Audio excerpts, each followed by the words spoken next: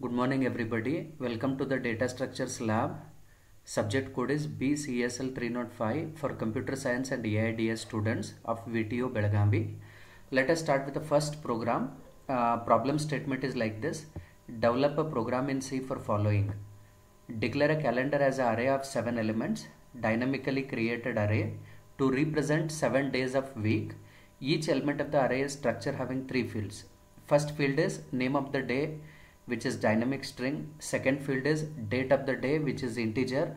And third field is description of activity for a particular day, again a dynamic string. We need to implement 3 functions. First one is create, to dynamically create the activity and names of the week. Second is read function to read data from the keyboard, display function to display the content on the monitor. So before we start with the lab program, let me first directly run the program and let us understand how the program works. So I have used one third-party compiler to run this program.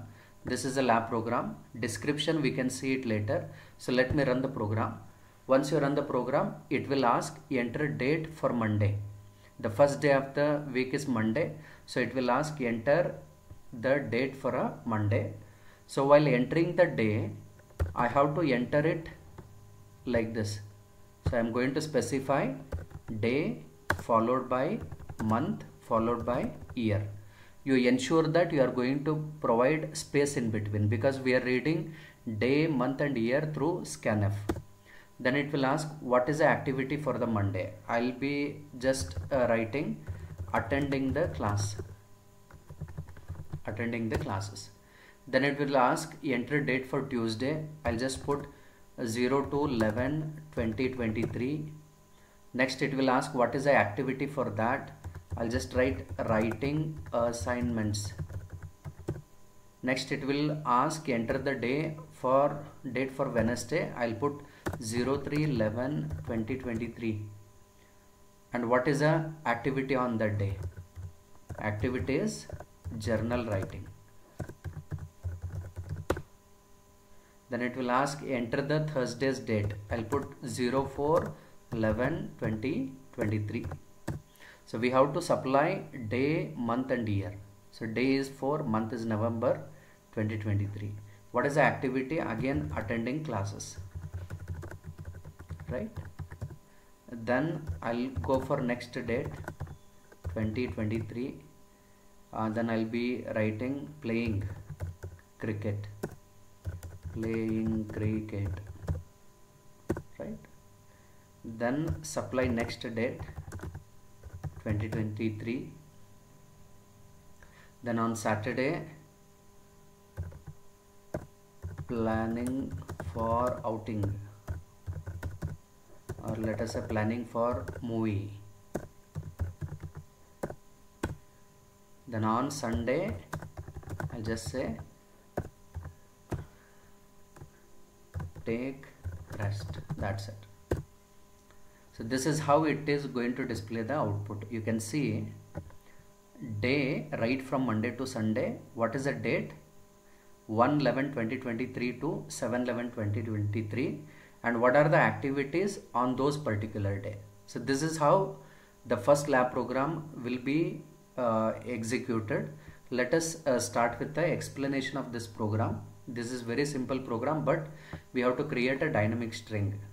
So we have included stdio.h, stdlib.h, string.h. We will be manipulating strings.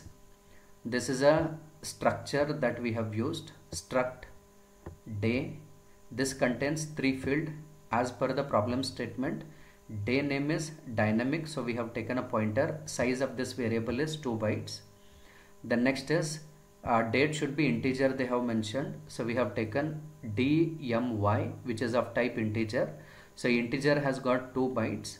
So 3 variables are there. Total size of this day, month and year is 6 bytes. And the last dynamic string is activity description, again a pointer. Since it is a pointer, it is of 2 bytes. So what is the total size of this structure now? 2 byte plus 6 byte, 8 bytes plus 2 bytes, 10 bytes. So we have created a structure now. Let us start with the first function, that is create. What is the work of this create function is it should just allocate memory for activity description, that's it, and it has to initialize a dynamic array to store all the days of week. So the name of the function is create, return type is void. What is the input it is taking? It is taking input as calendar of type struct day. Now we can see day names, it is a function variable. Day names is a function variable which has stored all the days of the week. So what is the size of Monday now? How many characters we have got? We have got 6 characters. So the size of Monday will be automatically initialized to 6 bytes. Similarly, whatever is the size of these days, that many bytes will be allocated.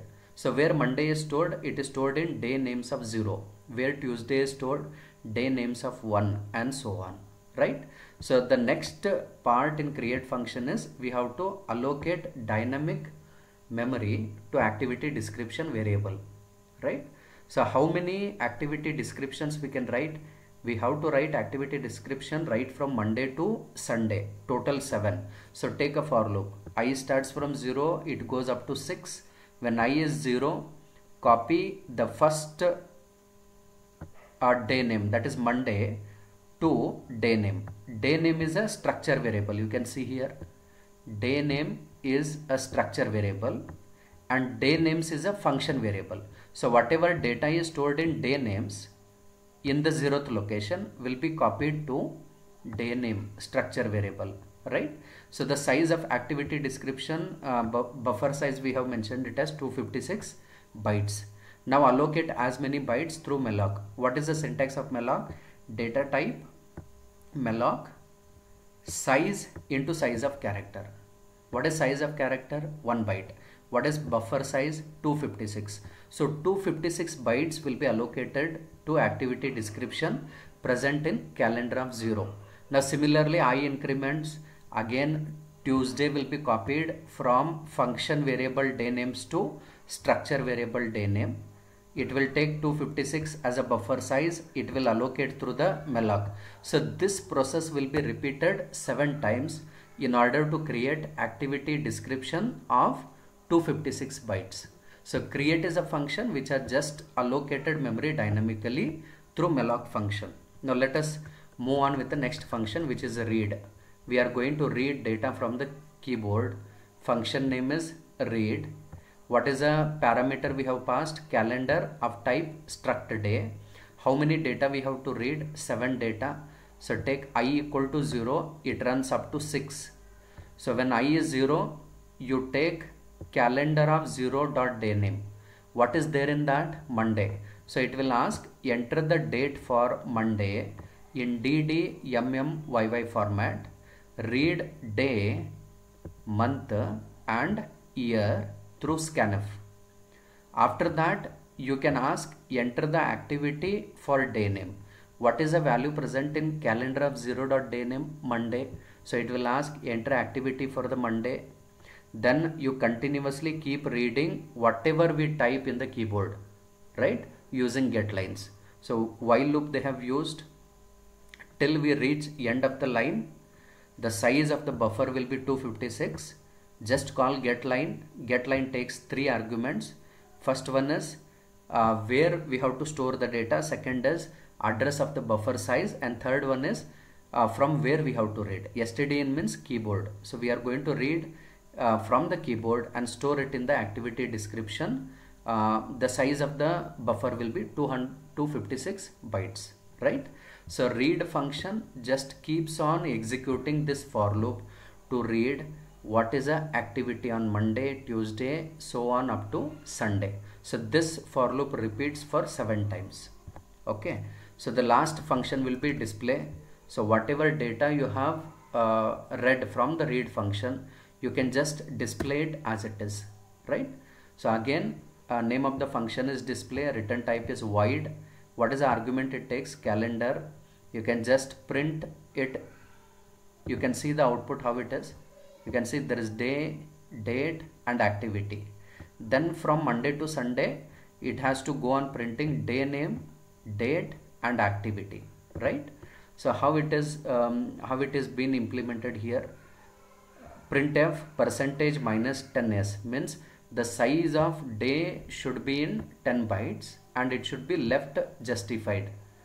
Minus says it is left justified. Similarly, percentage minus 10s, percentage minus 10s, print day, date, activity, then start printing all the day names of the week. Start with I equal to 0, print calendar of 0 dot name, which is Monday, calendar of 0 dot day, calendar of 0 dot month, calendar of 0 dot year, and its activity description. So I increments, it will print Tuesday's day, date and activity description. Then I increments, it will print Wednesday's date. So this process will be repeated how many times? 7 times. This is a third function. So let us call these functions from main program.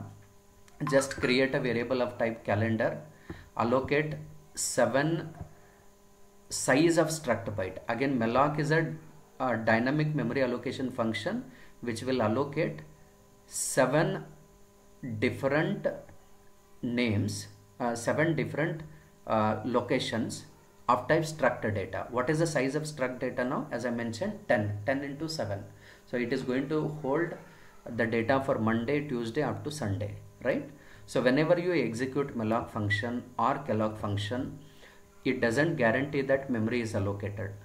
If memory is available, then this variable, calendar variable, will point to the starting address in the memory.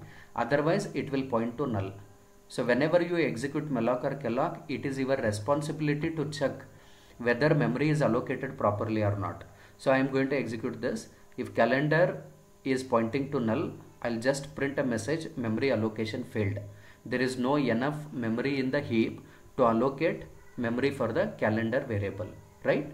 So if it doesn't execute, it means that memory is available in the heap and whatever requested blocks of bytes are requested, as many bytes will be allocated to calendar, right? So you just call create, it will create dynamically to store the activity description, then call read function to read all the details of days in the week. Then you can call display function to print the content of calendar. So once display work is over, it is programmer's responsibility to see that whichever memory was allocated dynamically, it has to be deallocated by executing the free function, right? So 7 times we have allocated memory for day name and activity description. So we have taken a for loop to display to deallocate memory for all those days, right? So with this I conclude. Thank you so much. We will in next class we will start with second lab program. Thank you.